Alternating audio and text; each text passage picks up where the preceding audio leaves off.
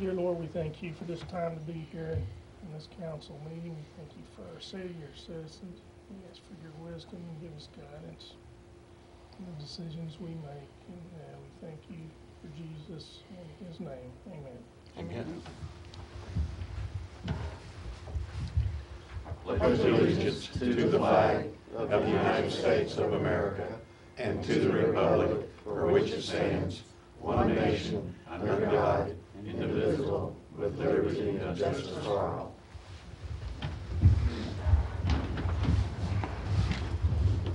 Thank you. Roll call, Mrs. Kirby. Councilwoman Horton. Here. Councilman Crocker. Here. Councilman Smith. Here. Councilman Davis. Here. Councilman Black. Here. Mayor Pro Tem McVeigh. Here. And Mayor DeGaris. Here. We have a quorum. Thank you. Disclosure of interest. Any member of the City Council may disclose any possible conflict of interest dealing with either any item on the printed agenda or with any matter discussed at a previous meeting. Seeing none, we move on to citizens' input. Each person in the audience may take this opportunity to address the City Council on any matter which is not on the printed agenda.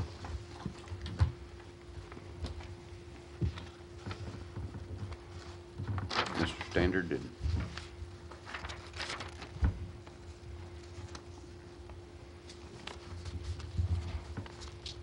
I'm John Stannard, 1310 Barron Road.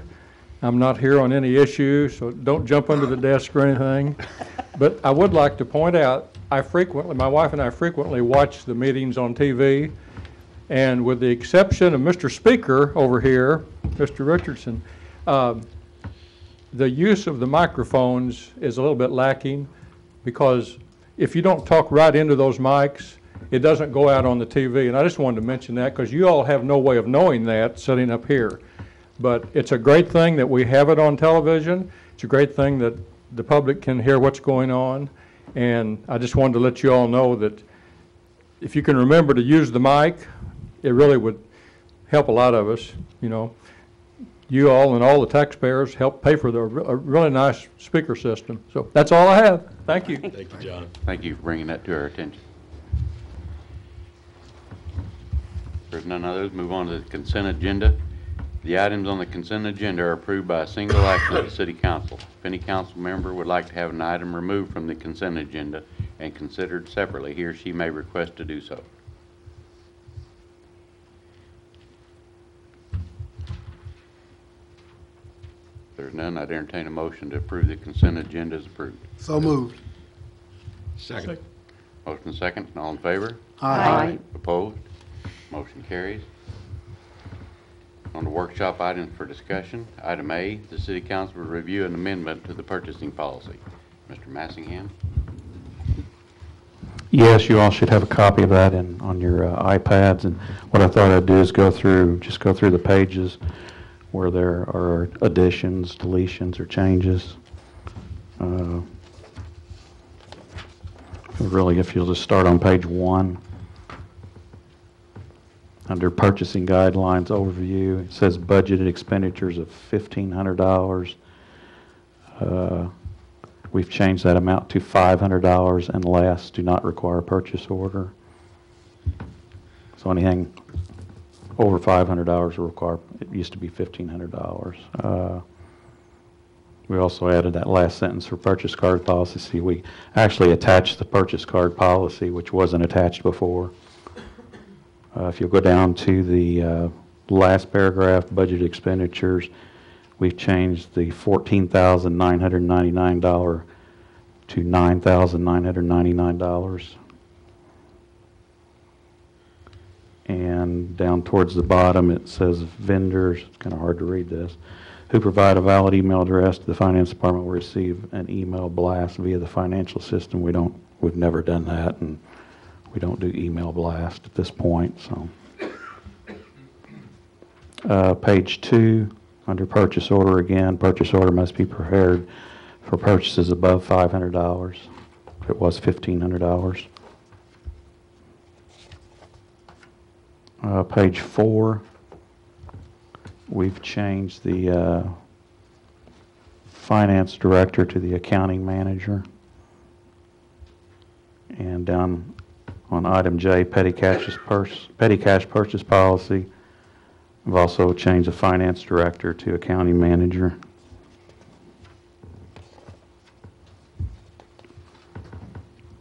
And then on page 6, under formal quotes, which is similar to what was in the previous page, the $14,999 is changed to $9,999.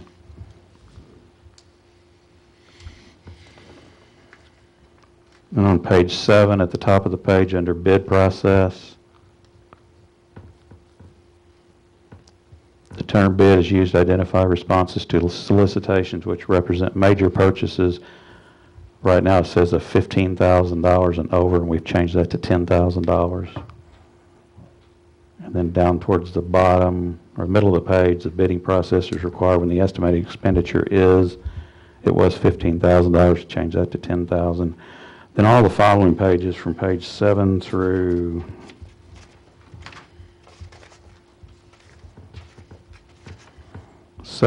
half of page 22, it outlined what every bid had to have. City clerk and I discussed this, and every bid we have is different. Some of them are tied to grants, some of them are tied to MoDOT, some of them are just equipment purchases. And we felt like since each bid is different, that we will have to have different wording on each one's. And like I said, this purchasing policy was done a few years ago under previous administration. So we're just asking that all that be deleted and each bid will be specifically written for itself. In the middle of page 22, vendor registration, we did use a Source Suite website. We do not use that and haven't for a couple of years. So we changed that to the City of Poplar Bluff's website with the web address in there. Same on that second paragraph under Source Suite, we changed it to City of Poplar Bluff. On page 24, the middle of the page, the City Clerk's office will also be responsible for reinstating vendors to the database only after the vendor has satisfactorily demonstrated. It says to the finance office, but that's actually the City Clerk's call, so we just deleted that portion.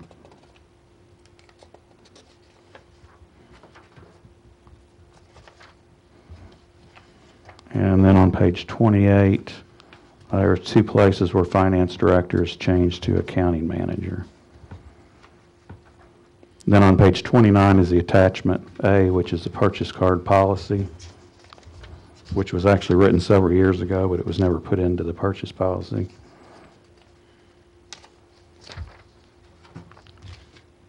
And if y'all have any questions or suggestions.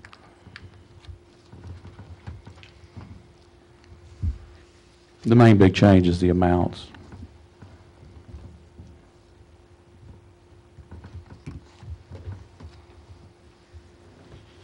No questions. I entertain a motion second to move this to the voting session to be held February the 5th. So moved.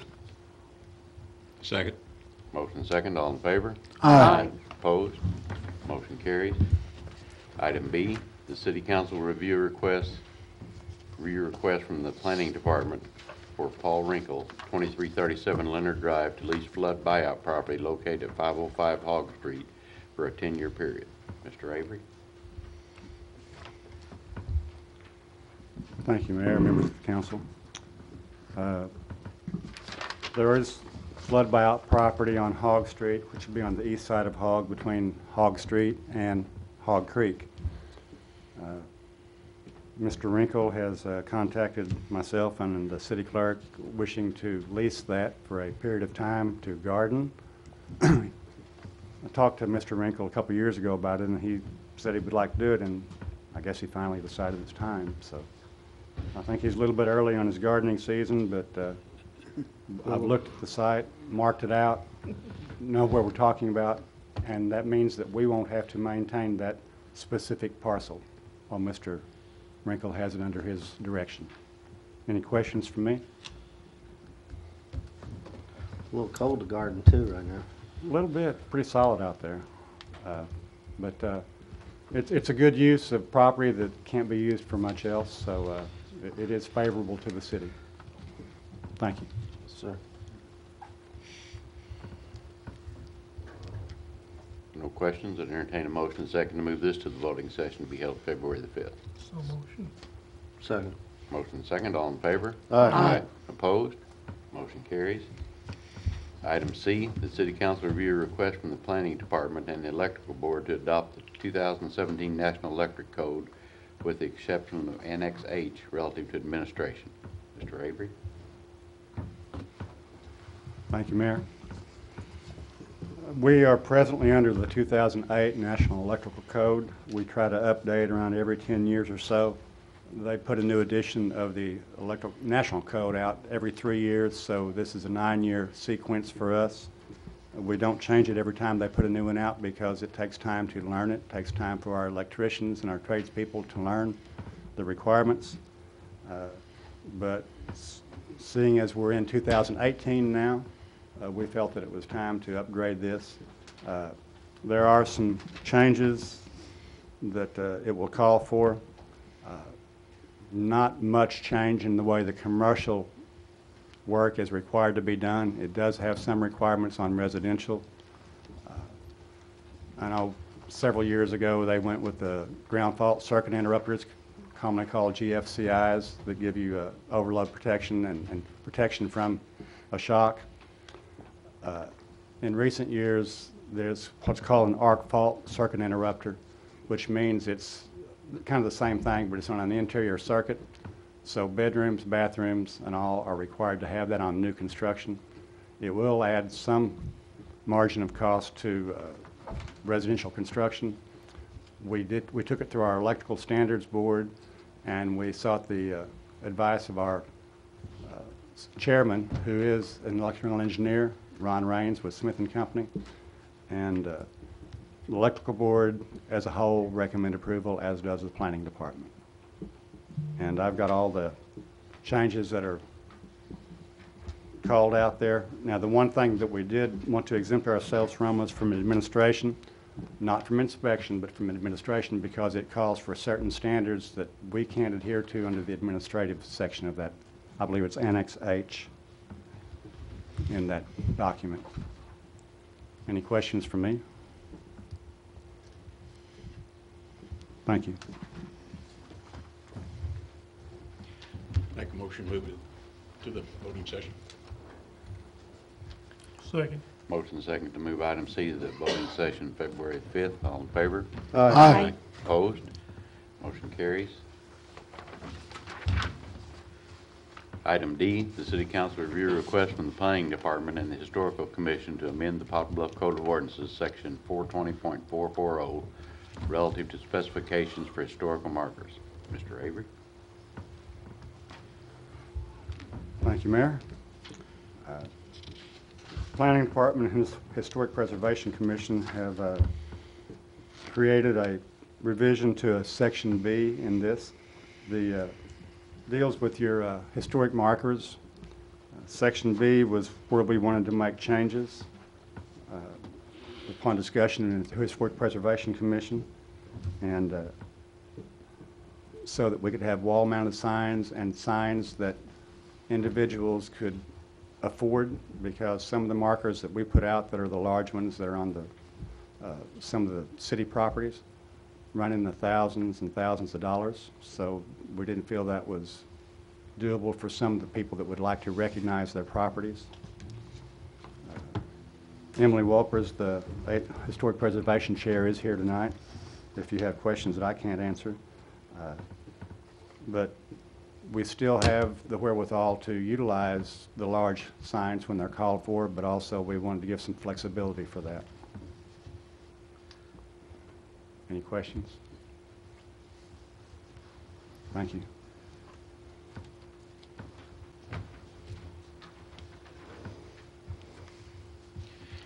Make a motion pass the voting session February 5. Second. Motion second to move item D to the voting session. All in favor? Aye. Opposed? Motion carries. Item E, the City Council review a recommendation from the Planning and Zoning Commission to approve a request to rezone property from RS1 residential duplex to C1 neighborhood commercial to make an existing non-conforming business conforming and to add parking. The applicants are John and Jeanette Clark, 501 Oak Street, for property located at 807, 815, and then 819 through 825 Maud Street, Hayden's Barbecue. Mr. Avery? Thank you, Mayor. As you stated, John and Jeanette Clark are the owners.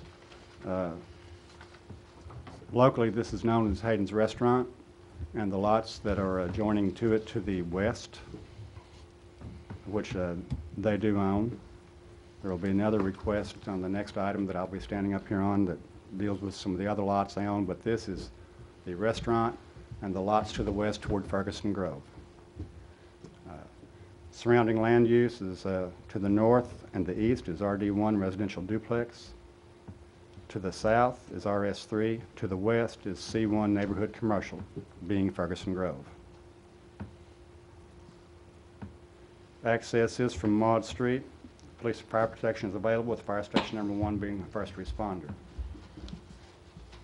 This was discussed in a meeting in December in the Planning and Zoning Commission, and the recommendation was for approval. Designation of these properties as C1 neighborhood commercial on the Maud Street frontage is logical, as property adjoining to the west is zone C1. The north side of the property adjoins RD1 residential duplex, but are mostly single-family residences. Hayden's Barbecue has been located at 817 Maud Street since 1948. It lacks parking for certain events they might wish to have there, and for patrons, according to the ordinance, all parking lots for businesses must be zoned commercial. So even though they've been there since 1948, they have been non-conforming all this time. This would bring them into conformity with C1 use. And staff and Planning and Zoning Commission did recommend approval of this request. Questions from me? Mr. Clark is here tonight to represent himself as well. Thank you. I motion this be moved to the 5th voting session. February 5th. Yeah, February 5th voting session. Motion and second. All in favor? Aye. Opposed? Motion carries. Item F, the City Council review a recommendation from the Planning and Zoning Commission to approve a request to rezone property from RS1 residential duplex to C1 neighborhood commercial to allow parking and green space for an existing business adjoining this property. The applicants are John and Jeanette Clark, 501 Oak Street, for the south 95 feet of 721, 725, and 729 North Main Street, fronting on Maud Street, Hayden's Barbecue. Mr. Avery? Thank you, Mayor. Again, owners are John and Jeanette Clark, requesting to rezone the south half. Let me move my paperclip here where I can read this better.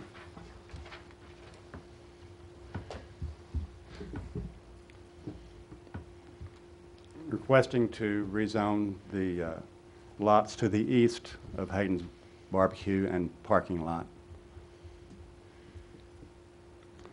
The north side of the property would remain RD1 residential duplex, and they are requesting that the south part be rezoned to C1 with restrictions. And I do have a form that was created by Mr. Clark if in fact the council wishes to put a restriction on these lots to the east of the building. That was not officially done through Planning and Zoning, but it was a point of discussion when we had the meeting in December. And I don't know if any of y'all know how that lays out. There's open ground to the east going back toward Main Street and Maud intersection that this property that he would ask to rezone and restrict for parking and green space. That's where this lies at. The frontage on Main has two houses on it, a large blue vinyl and a white wood frame, wood-sided house, I believe. And that's what would remain as residential duplex, which it is zoned now, the north portion. So he's asking for the south 95 feet of lots 3, 4, and 5 of block 6 in Dunford's addition to be rezoned, only the south 95 feet. Questions for me?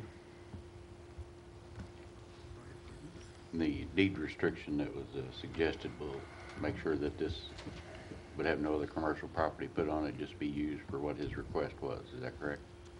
Open green space and parking, overflow parking, yes. I think he intends to grade it out some to make it more, a little bit more level and accessible, but access would be only from Maud Street. There would be no connection to Main Street from the parcel that that I'm speaking of.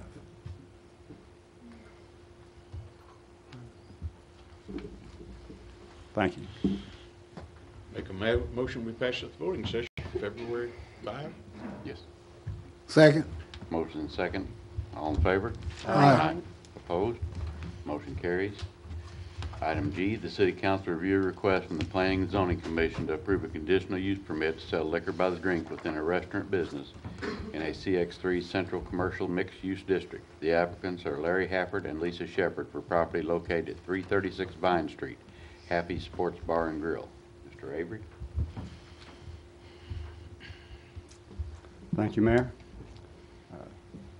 Happy Sports Bar and Grill at 336 Vine Street. Presently is known as Jim and Jerry's. Mr. Hafford acquired it, or took possession of it at the first of the year, if I'm not mistaken. And shortly before that, he was informed that the need to get a conditional use for a liquor license, which is the only way a liquor license can be obtained in the C3 or CX3 districts. At this time, everything down there is zoned CX3, Central Area Mixed Use Commercial. We changed that in 2012. Prior to that, it was zoned C3, Central Area Commercial.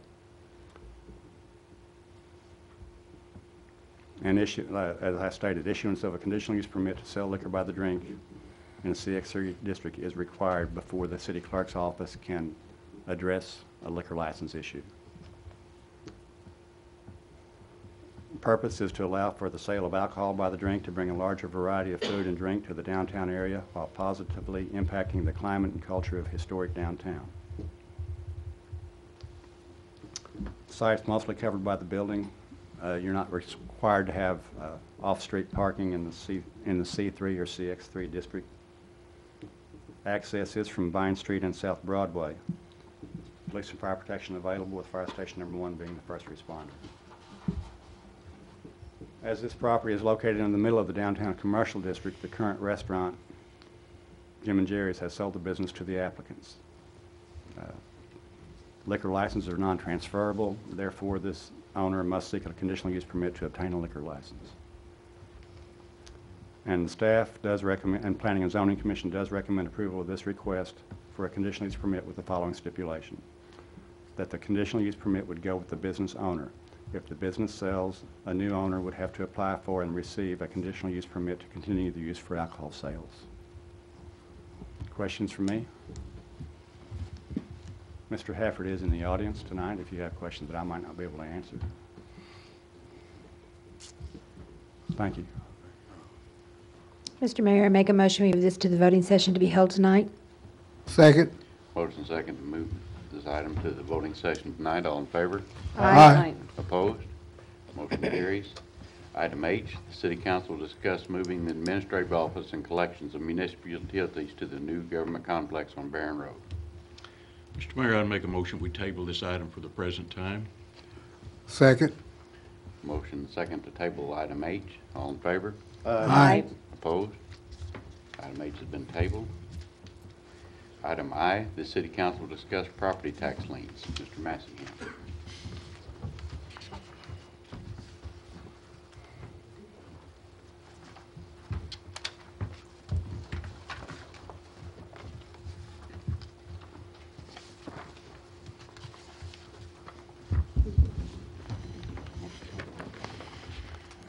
Back in 2011,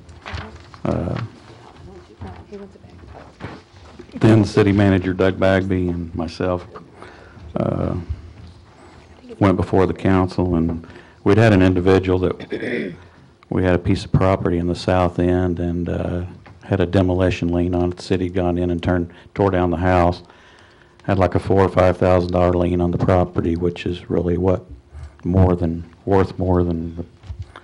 more than what the property was worth. Anyway, this individual wanted to get that piece of property and build a house on it. We came to council and actually had 3 or 4 meetings on this, and nothing ever got resolved. So what I'm presenting you tonight is a fairly rough draft of how we might possibly get some of these properties that we have liens on back on the tax rolls. We'll just kind of go through this program that should be on your iPad. It says vacant and abandoned properties are a burden to our city and its residents in many ways, including the fact that they often become havens for criminal activity and they reduce neighborhood property values. This program will give citizens more opportunities to redevelop these lots by building a house, which will increase the property value of the lot and the neighborhood. This will also take vacant lot that has little value and put it back on the tax rolls, increasing the tax base for the city and the other taxing districts. And like I said, this is a fairly rough draft. We just kind of wanted your all's input before we proceed with it. But step 1, identify an eligible lot. Eligible lots are: lot must be vacant, unimproved real property. Number 2, the available lots will be determined by the City of Poplar Planning Department. That may also include not just the Planning Department, but the Collector's Office and Code Enforcement. Applicant qualifications. An applicant to qualify must have paid all real estate taxes on all properties that they own in the City of Poplar Bluff and have no outstanding violations on these properties. Maintenance requirement while they're working on the property would be keep the property free and clear of debris and excess vegetation, realizing that if we're constructing a house there is going to be construction debris, but keep it to a minimum. Comply with all city ordinances, including keeping grass cut to no higher than 12 inches, and pay current real estate taxes assessed on the lot. Step 4, improvements to the property. The applicant agrees to construct a home on the property within a 24-month period from the date of application. The home must meet all building codes and zoning codes as set out by the City of Poplar Bluff Code of Ordinances. As far as applying for the program, they would contact the Planning Department to see what lots are available for the program, fill out an application, return to the Planning Department. If approved by the Planning Department, a recommendation will be sent to the City Council for their approval. They will be required to sign a promissory note to the City of Poplar Bluff, promising to pay the lien. If a home is constructed within a 24-month period, the city would forgive the lien and the property would once again be on the tax rolls, producing a piece of property. Each applicant to the vacant lot program will be reviewed by staff to determine if the parcel meets the program requirements. Staff will provide a recommendation to the City Council regarding the application. And if the application is approved by the City Council, the successful applicant will receive a deed to the property with a maintenance lien, allowing the property to be reacquired by the City of Poplar Bluff should the applicant fail to meet the lot. Some of these last things, the city attorney and I will have to actually look in to see exactly what has to be done, but that's just kind of a rough idea of what we're thinking of to help some of these lots. And I sent you all, just handed out a list of all the lots that have demolition liens on them. And the liens total $125,000 over a period of years. Some of them actually have taxes outstanding on them, some of them don't. I actually have pictures of all these, but I didn't print them out to bring to you. And some of these lots might not even be buildable. That's why I said somebody from the planning department, we'd have to go out and evaluate each lot and then make a list of what lots we think would be available for building a house. We just kind of go from there. But if y'all have any suggestions or comments or questions or recommendations, welcome to hear them. I think it's a good, Go ahead. I think it's a good thing for us to work on. Maybe we can get those lots back into some kind of viable use. And I appreciate us working on that.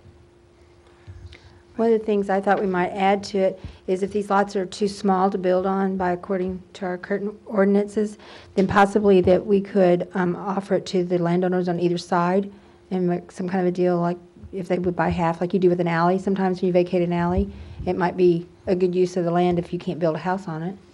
And then the second piece is, I would say that they would either need to escrow this money or do a bond, because I don't want to go 2 years and find out that they're not going to pay the bill. I don't want another problem. So I think that we should do something to secure that.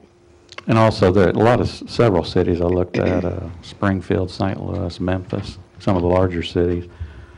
On those smaller lots that aren't buildable, they have what they call a you mow, you own program. So if and they have to be adjacent to the property. If somebody lives next door to a vacant lot that's not buildable, if that person agrees to mow that grass for a year, then they would take title to the land after a year, and then it would become theirs and becomes part of their. Now, this can't include any flood buyout property, anything like that, but we have a lot of lots around town that just kind of sit there, and they would cut down on what we have to mow and what we have to take care of. I think it sounds like a good cleanup program for our city. I was getting ready to say, the street department now mows all these lots, and it's an expense to us, and Sure. that would allow them more to work on the streets and do other maintenance and things. I just wanted to clarify, this is something that the city council in the past has taken a look at. It's somewhat of a creative process that has been developed by some cities around the state. It has not been challenged in courts. There's no final judicial determination of that. But let me remind you, these that are listed on here, the city does not own these. They have a lien by virtue of what we've expended to either demolish and or to maintain them.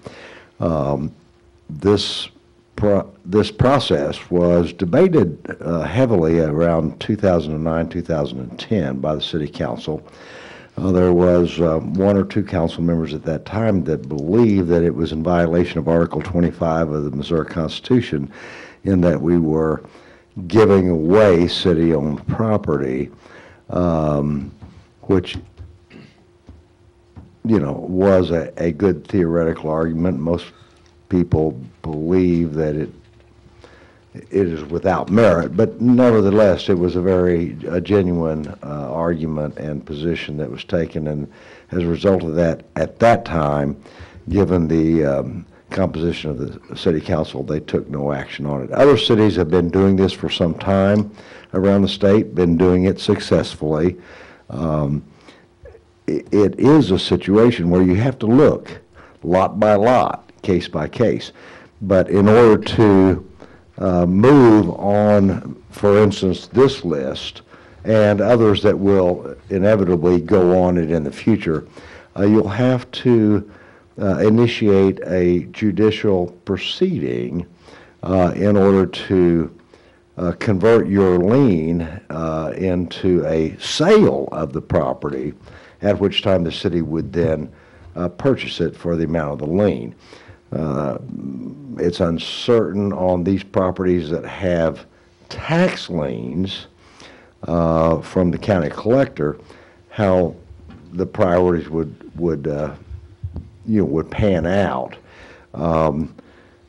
But this is a very meritorious idea, and it's been used very successfully in other cities in the state of Missouri, and I would recommend that we move forward with refining the proposal that, as Mr. Massingham said, is a rough draft proposal. I would recommend that we don't move it to the voting session on February 5th, but that by your consensus, you ask Mr. Massingham and myself to further refine this, and I think it's a very worthwhile project, very worthwhile program that we really need to explore. It's not quite ready to be voted upon and put into ordinance, but it's something that Mr. Mayor DeGarris has been looking at for some time, and I would ask that you direct the city manager and the city attorney to refine and develop this more. Some of those lots, when the owner receives the lien amount, they've actually contacted the city and want to just give it to us. So, some of those on there, we'd probably just be signed over to us. I'm not sure which ones, or they may have changed their minds by now, but they have asked us that on some of them. We need a motion to Askins, or just by consensus ask you to? I think just consensus to proceed with a plan. And perhaps move it to a further workshop session at some point in the future. I would not say February 5th, but I think the mayor might like to have a motion just to make it a matter of record, so I'd make the motion. You can reword it what you said. Okay, so there's a motion to allow the city manager and city attorney to further work this and bring it back to us at a later time in the near future. Second. Motion second, all in favor? Aye. Opposed? Motion carries. Moving on to action required items, bill number 8042. The city council will take action on an ordinance accepting a bid to replace the city's firewall. Move for first reading of bill number 8042 by caption only.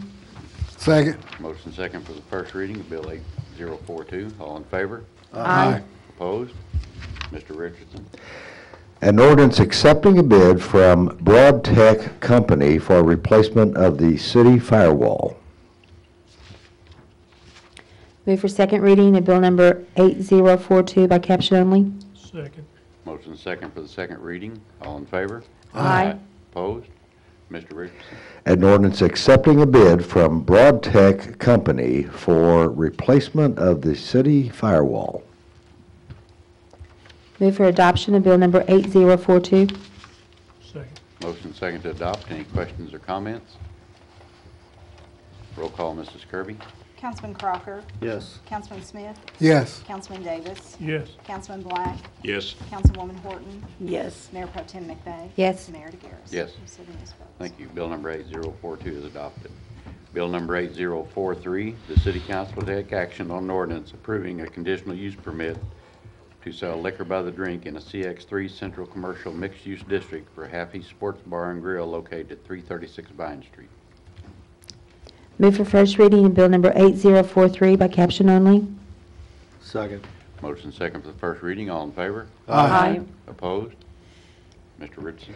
An ordinance granting a conditional use permit to Larry Hafford and Lisa Shepherd for the sale of liquor by the drink at a restaurant located at 336 Vine Street in Poplar Bluff, Missouri, and known as Happy's Sports Bar and Grill. Move for second reading of bill number 8043 by caption only. Second. Motion second for second reading. All in favor? Aye. Opposed? Mr. Richardson. An ordinance granting a conditional use permit to Larry Hafford and Lisa Shepherd for the sale of liquor by the drink at a restaurant located at 336 Vine Street in Poplar Bluff, Missouri, and known as Happy's Sports Bar and Grill. Move for adoption of bill number 8043. Second. Motion second to adopt. Any questions or comments? Roll call, Mrs. Kirby. Councilman Smith, Yes. Councilman Davis, Yes. Councilman Black, Yes. Councilwoman Horton, Yes. Councilman Crocker, Yes. Mayor Pro Tem McVeigh. Yes. And Mayor DeGaris. Yes. 7 yes votes. Thank you. Bill number 8043 is adopted. Next item, the city council of the city of Poplar Bluff will meet in a closed meeting in which they will discuss such matters which are exempt under the Opens Meeting Law, section 610.021.1, .2, .3, .9, .11, .12, .13, and .14 of the revised statutes of Missouri. I make a motion we move into closed session after the city manager's report. Second. Motion second. Roll call, Mrs. Kirby. Councilwoman Horton, Yes. Councilman Crocker, Yes. Councilman Smith, Yes. Councilman Davis, Yes. Councilman Black, Yes. Mayor Pro Tem McVeigh. Yes. And Mayor DeGaris. Yes. We do have a quorum. Thank you. Mr. Massey. Really, with the cold weather and the snow, the last couple of weeks has been kind of quiet. I think police department had quite a few people in ditches last night. Not them, but other people. The roads just got really slick after about 4:30 or 5, and it's still slick out there in a lot of places. So please be careful going home, and a lot of patches of ice here and there. But That's really all I have. Nothing further, entertain a motion to adjourn. So moved. Second. We're adjourned. What's the chamber think?